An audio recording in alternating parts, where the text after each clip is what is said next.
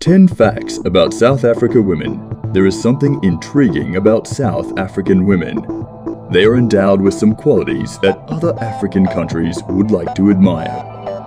They are nice, submissive, and respectful, although women in South Africa were looked down upon with less concern, not given the privilege to air their view where men are found. Men are the pillar of the house. They tried to follow the biblical teaching. Women have been found with great attributes and values among South African people. They were able to contribute to the growth of the nation economically, socially, and politically. They later strike up the balance of equality of the gender race. These are some basic facts about the women in South Africa. 1. They're so gorgeous. South African women are very charming, romantic, extraordinarily appealing, and stunning. They have the deep feature of European brown eyes because of their country genetic variety. Their bodily physique is well proportioned, possesses black or blonde hair and fair hazel eyes, and a strong sense of self-awareness. They respect culture. South African women value culture, even while there are some different varieties of culture. They are taught how to show respect for authorities, those who are of high potential figure, and also learn how to behave well in the public. Courteous behavior is strongly alive, politeness and etiquette go in concomitant. 3. They are hospitable. Visitors are given high regards. They are always welcomed with an open arms. They show out the act of friendliness to make the visitors feel at home.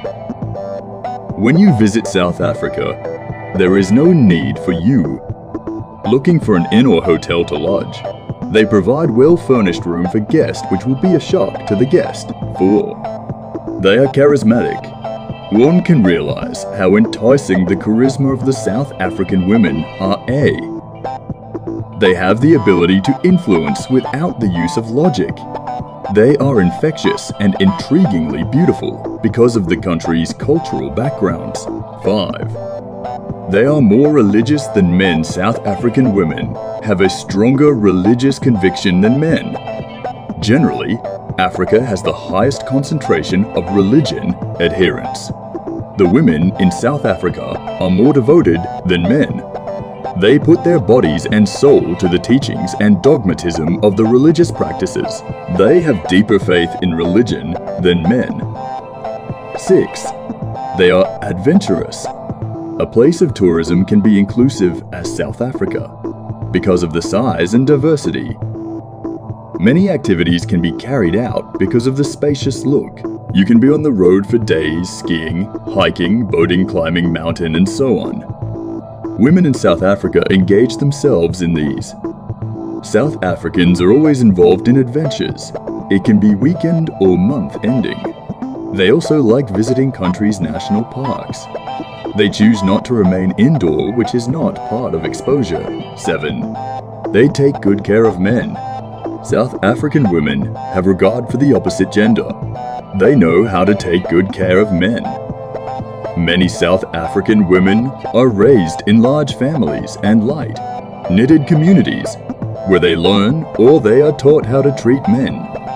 The women devote their time to cater for both the men's and children's need domestically. 8. Their personalities are charming. South African women personalities are difficult to pin down with her charming and endearing attitude.